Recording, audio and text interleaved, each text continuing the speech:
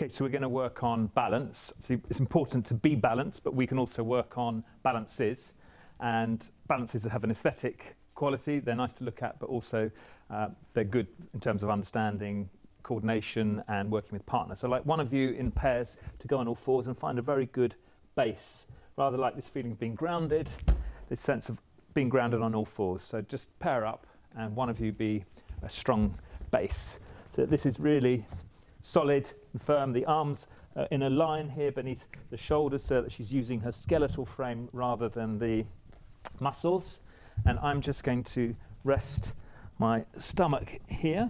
Just watch first of all. And I'm going to use my hands to counterbalance. What's important is that I'm not going to tuck my head under, which goes into a roll, but I'm just going to lift up and find a point of balance. So the first thing is to rest your stomach, feel this good contact here, and then come to this point. If you do start to tip over, just tuck the head under and roll out. Okay, should we try? Yeah, find a safer space, that's fine. Thank you. Yeah, nice strong base, stomach on. And use those hands to, that's it, and then kick up into that balance. That's it, hands are behind. And kick up, that's it, look at the floor. Yeah, look up, that's it. Good, find that point where you're tipping over and you're just controlling it with the hands. Very good, Emma, yeah. Mara, if I let go, can you hold it? Yeah, so keep looking up, Olaf, as much as that's it. Now kick up and find that, that's it, find that point of balance. Lovely, can you feel it? Yeah. And bend your knees as you come back down. Yes, swap if you wish. You stay on, Mara. So that's it, fine, look up, and I want you to kick up. Yeah, solid. That's it, and kick up. Yeah, arch your back, find that point of almost falling over, just that point of balance, good. Lovely, and then bend your knees as you come back down. Okay, and come back down. That's, come back down.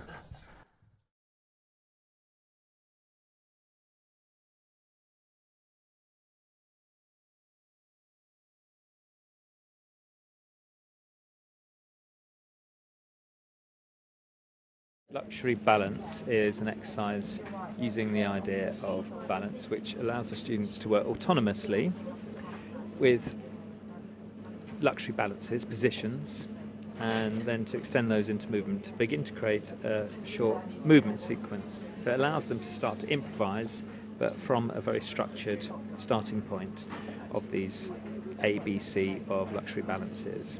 And as you start to move these, you start to have to make decisions about direction, about the rhythm, the speed with which you go into a movement or come out of a movement, where you place it in space, and where your audience is perhaps, associations and feelings that arise from the balances you've chosen and the movement between, and how those movements travel in space, how you go from A to B to C, but passing through different movements and different parts of the studio space as you progress. So it's a really good improvisatory exercise.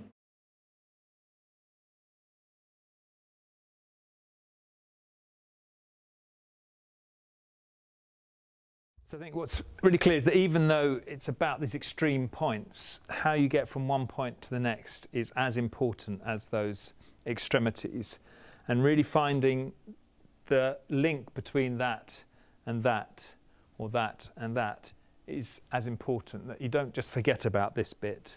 It's not just teleological and target oriented. So actually how you get from A to B to C and then C, B, A. And I think just really exploring those transition points. And what I'd like you to just do now is just spend a bit of time just thinking on your feet about how you might go from one to the other using the dynamics. So if this is your luxury balance, you might actually extend that. Where does the luxury balance take you? I was here and then I kind of shifted here, so I kind of went with it. Shimmy, yeah. Shimmy. I mean, it could be that actually you work totally with the opposite. Yeah. But, you know, that's you're using that to send you the other direction.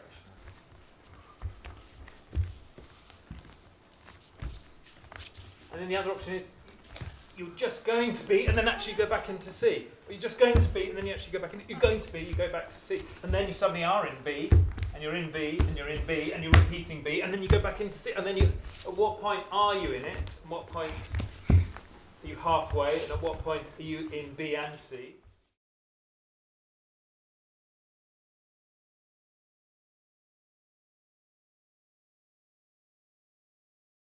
If you were to start this sequence, which you're creating, how would you begin? Would you begin in neutral? Or would you begin in C? Or would you begin in A? Would you begin in B? What's a good starting point? And is your A, whatever it is, you might actually begin your A here. And then your A is here. And then your A is here. So actually, where do you begin in relation to the audience? Are you presenting it, or are you holding something back? Are you beginning with your C? What feels like a good place to begin this? So you're just thinking about the dramaturgy of this, how you would begin it, and where you might even end it as well. Would you end in a dynamic balance?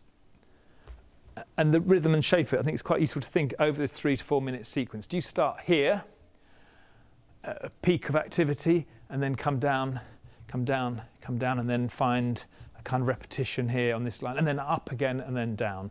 Or do you start slowly and build up, so you're building up, and then the momentum suddenly takes you B, B, B, B, C, C, B, C, B, C, B, C, B, C, A, A, A, A, A, A, B, B, B, B, B, B, B, B, C, B, B, C. So if you had to kind of draw it, how would you draw this? So just think about that as you're constructing this, but at the moment you're still looking just for where's the travel in this? How would I get from one to the other? But also bear in mind, and just explore those different things for a minute, yeah?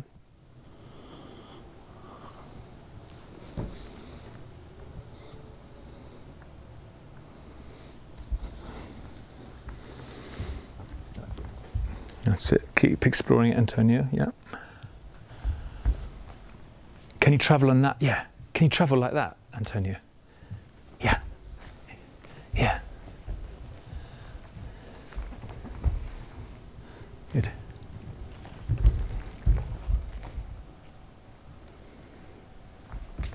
That's it. Turn it in space, Antonio. That's it. Turn it in space. It's still the same balance, but you're changing it in the space. Good.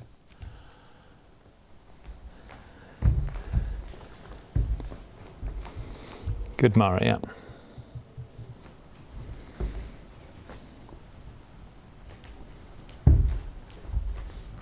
Just make sure you keep hold of the luxury balances, that they're clear signposts in this movement. Yeah. Any thoughts, observations? It becomes very unpredictable, as in you're going from one and then changing into another, but then suddenly this one comes in. And also, I keep holding my breath. Yeah. So I became very aware of just having this like nice breathing and going from one and breathing out into exactly. Yeah. So you kind of get a more smooth transition. Why is it unpredictable? Because of the nature of the balance is unstable. Yeah. And because they're so because there might be a hand here and here, and might be directing in 2 different directions. And you're going here, but then suddenly you're going up here. Yeah. Yeah. So there's lots to work out, lots to think about in it. Yeah.